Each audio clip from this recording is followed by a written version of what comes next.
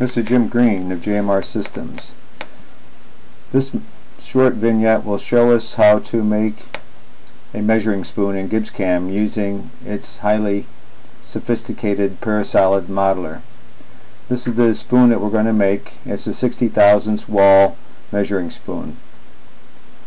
What we'll do is start out by making the two spheres that incorporate the large and small end of the measuring spoon.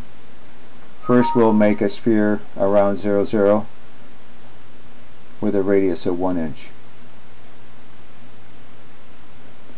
Now I'd like to make another sphere that's over 2.5 inches, which is the length of the handle, and that will have a radius of 0.5. Now we need something to connect these two halves of the spoon together, the handle. For this we will make a coordinate system that's orthogonal to the XY plane, and something that I can draw a circle on. So I'll bring up a layer, and this layer will allow us to put a circle, and I'll make that circle have a radius of 0.35 inch. Now we'll make that a cylinder by extruding that circle out the 2.5 inches to the other end of the spoon.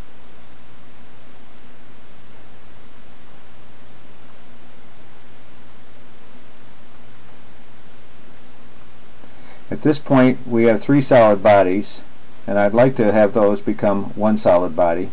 So my solid modeler has the ability to click on all 3 and hit the plus sign, which adds bodies together or makes them unioned. And now that we have them one solid body, I'd like to cut them in half so that I can then shell out the measuring spoon. In this case, again, the solid modeler has a tool that allows us to type in a shell thickness. What I'll do is select the model itself,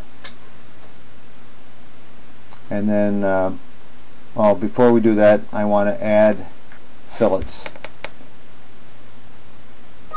I'll put fillets all in at once with a radius of 100 thousandths. Now I'll do the shelling so that the shell picks up the fillet as well. This is advanced solid modeling. We have 2 solid modeling toolbars. We take the solid, take the face that we want to shell, put in a value, in this case 60 thousandths, and we say do it, and now the model has been created with the shell wall thickness of 60 thousandths and fillets in place. Thank you.